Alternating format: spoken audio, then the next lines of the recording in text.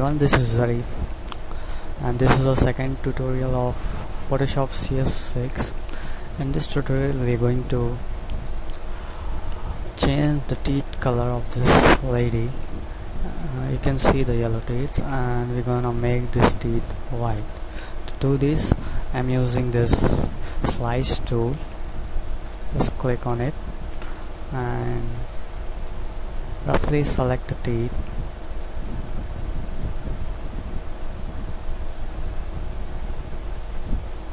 Once you do that, here in adjustment panel, go to huge saturation, click on it, and here the pressed, click on this and click and hardly click on it and drag it over drag it over the left side, and you will see that teeth color has been changed.